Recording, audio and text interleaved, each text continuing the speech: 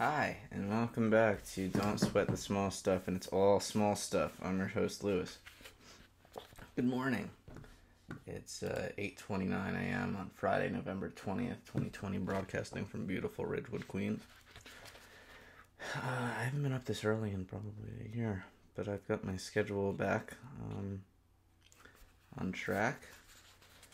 So let's just get on with it then, hey? Chapter 20. Once a week, write a heartfelt letter. This is an exercise that has helped change many lives, assisting people in becoming more peaceful and loving. Taking a few minutes each week to write a heartfelt letter does many things for you. Picking up a pen or typing on a keyboard slows you down long enough to remember the beautiful people in your life. The act of sitting down to write helps to fill your life with gratitude. Once you decide to try this, you'll probably be amazed at how many people appear on your list. I had one client who said, "I probably don't have enough weeks left in my life to write everyone on my list." This may or may not be true for you, but chances are there are a number of people in your life or from your past who are quite deserving of a friendly, heartfelt letter. Even if you don't have people in your life to whom you feel can write, go ahead and write the letter to someone you don't know instead. Perhaps to an author who may not even be living, whose works you admire, or to a great inventor or thinker from the past or present. Part of the value of the letter is to gear your thinking towards gratitude.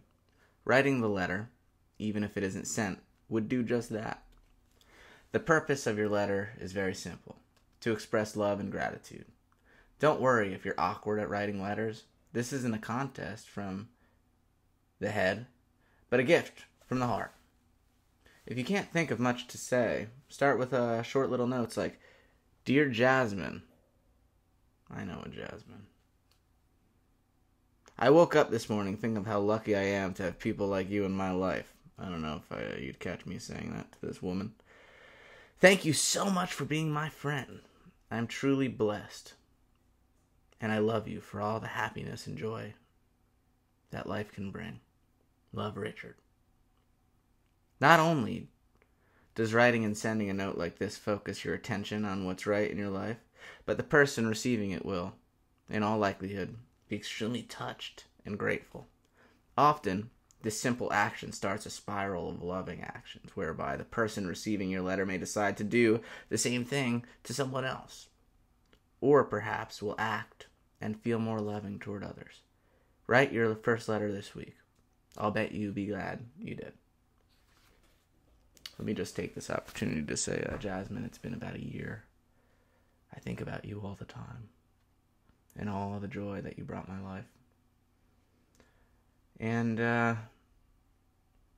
you're the one for me, and let's get this back on track. And my email is my whole name. I don't know if you'll be answering my calls, but email. Well, anyway, I'm out of here. I hope that you have a fantastic day. This has been Don't Sweat the Small Stuff, and it's all small stuff. I'm your host, Lewis, and I'll see you tomorrow. Goodbye.